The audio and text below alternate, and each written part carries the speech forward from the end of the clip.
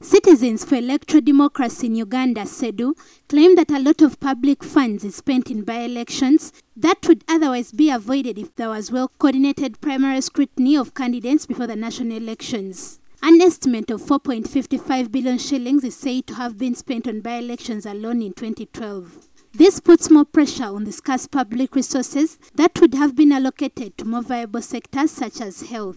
We are calling upon the Electoral Commission to be very stringent in terms of vetting and scrutinizing qualifications of candidates at the nomination process. We are calling upon even the general public to be keen on the nomination process.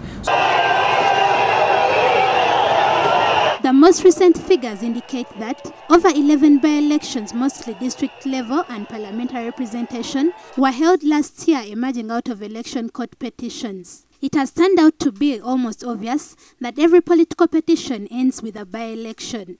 The prominent by-elections include the one of Bushenyi, Entebbe, Jinja East, Luwero, Bukoto South, Butambala County, Kamuli LC5 seat, Usuk County, Kasese Woman MP, Butambala County, Busiro North, Queen County, and the recent one in Butaleja, with each costing at least 500 million Uganda shillings. CEDU also blames the increased decline in voter turnout to massive deployment by police, the army, and private detectives that create a sense of fear and tension among voters. During the most recent by-election in Butaleja, some voters were denied access to voting premises, creating urgency for police and Electoral Commission to close monitoring. We are calling upon the police to be rational in terms of the numbers, men and women, that are deployed to observe an election.